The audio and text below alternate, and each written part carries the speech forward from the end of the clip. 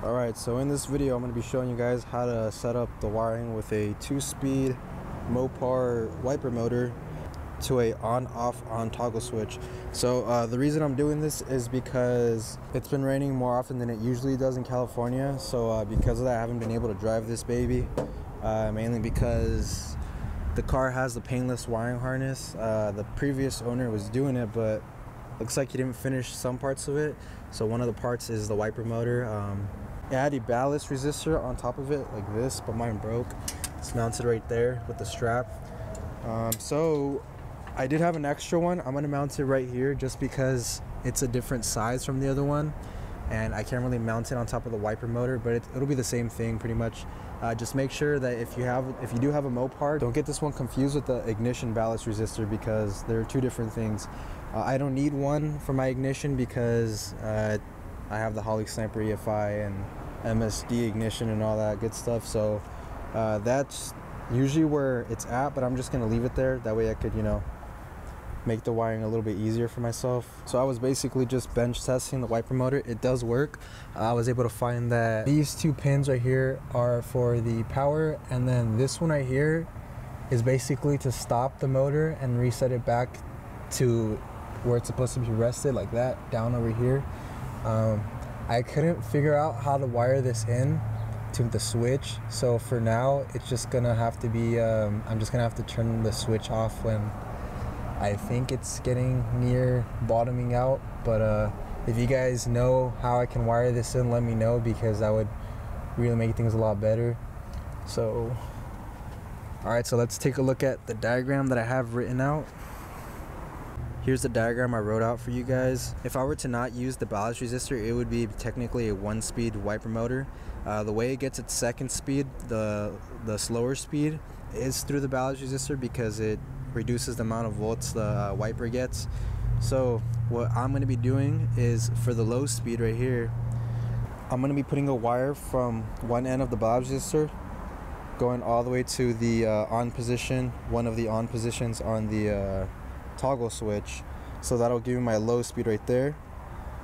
And then what I'm also going to do is I'm going to run a wire from the other end of the ballast resistor down to the wiper motor. I'm going to be connecting it to the pin that receives the 12 volts, and then from there I'm going to run a wire that goes directly to the other on position on the toggle switch, which will give me the full high speed.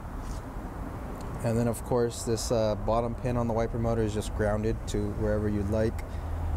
And then in order to get the power for all of this, we're just going to run a wire from the basically I guess you would call that the off of the toggle switch, with the fuse in the middle, all the way to the battery.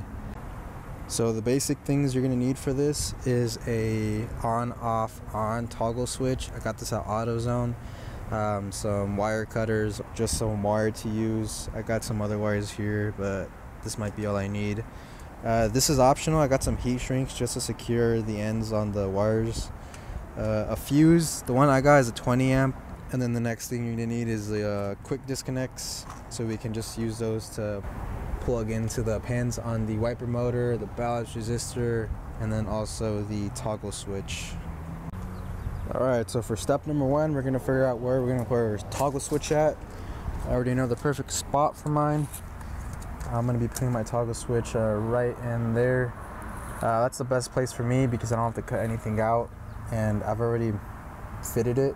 I basically just have to unscrew that top thing that says on. Unscrew that, put it through the back, screw it back on, and it fits perfectly. So this is where I'm going to be putting it. I just have to make sure to run all my wires through under the dash to this switch.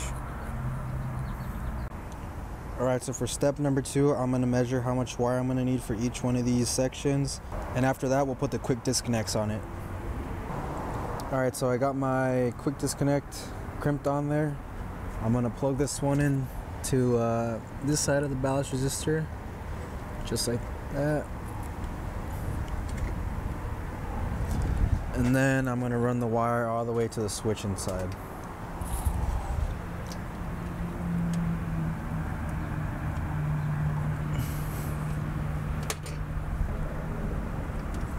Alright, I'm gonna go around, I'm gonna pull it through. Yes.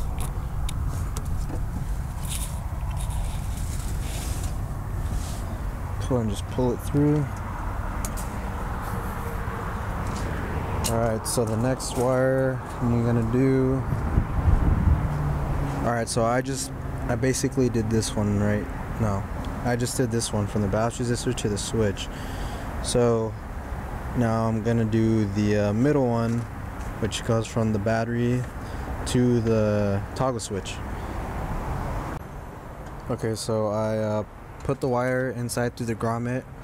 So for this wire, we have to have a fuse holder or a fuse tap. I'm gonna worry about that later. I'm also gonna worry about, you know, connecting it to the battery later. That's easy stuff, so I'm just gonna set that aside. And then we're gonna jump to the next wire that we need. So that next wire is the one that goes from the toggle switch back up to the wiper motor and to the ballast resistor. So I'm basically gonna have two wires going into one quick disconnect, which is gonna go onto that piece right, that part right there on the wiper motor. Since I have to fit two wires into one quick disconnect, I'm just gonna use some thinner wire. So I now have the two wires going into one quick disconnect. So one end goes to the ballast resistor. This end is gonna go to where the power goes on the wiper motor. The other end of the disconnect is gonna go inside the grommet to the switch. So let me pass that through there. After we got all our wires going inside, the next step is to install our ground wire. So I've already put a quick disconnect on this. I'm just gonna plug this in to the lower end right there. Once it's connected, I could go ahead and ground it. A little thing right here, I'm basically just gonna stick it in here or stick it behind, and then it closes back up. So let me do that real quick. We got those three things complete. Let's check out our diagram. All right. So looks like we got all of our wires going to our switch. So let's go ahead and wire up our switch. All right. So I have some quick disconnects on the end of the switch. I should have marked one of these with a Sharpie or color coded it. But basically, make sure you know which wire is which. This one's my 12-volt wire, so this one's gonna go straight to the middle of the switch.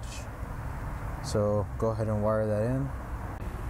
And then these other two, one's gonna be my low speed and my other one's gonna be my high speed one. It doesn't really matter which one ends up on which, because either way it's gonna do the same thing. It's just a matter of if I want it to be when I click down or up. So I'll go ahead and wire those in. Alright, so after I have everything connected, I'm gonna go ahead and mount it into its spot.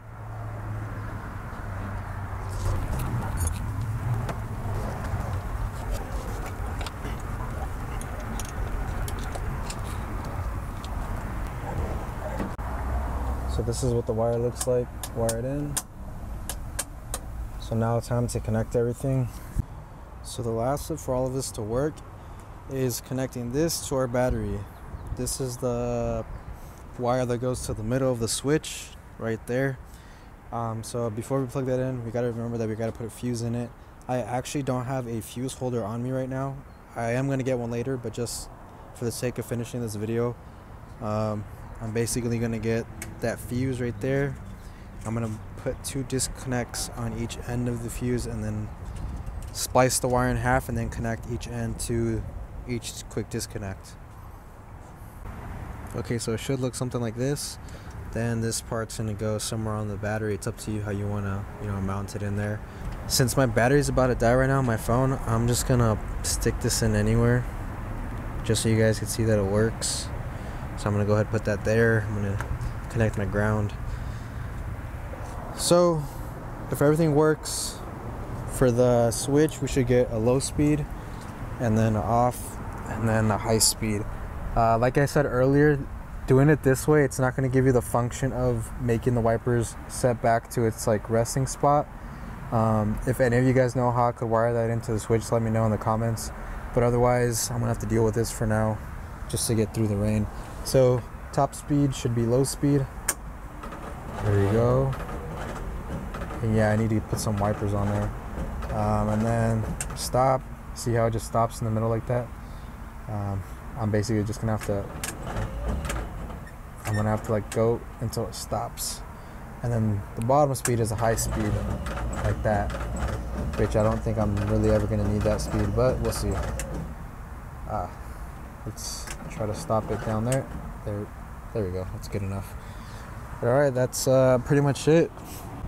I do plan on finding the correct wiper switch and then the correct wiper harness that goes there. But for now, this should do, just because it's been raining here in California, and then I haven't been able to drive it because of that. Well, also because I still don't have my windows, but I mean, I just still don't have my windows installed. I do have them, I just can't figure out how the heck I'm supposed to install them. Like this one, it goes up, but it doesn't go up straight. It goes up like this. I do plan on making an update video on this Dart, just because it's completely different than when you guys saw it a couple months back.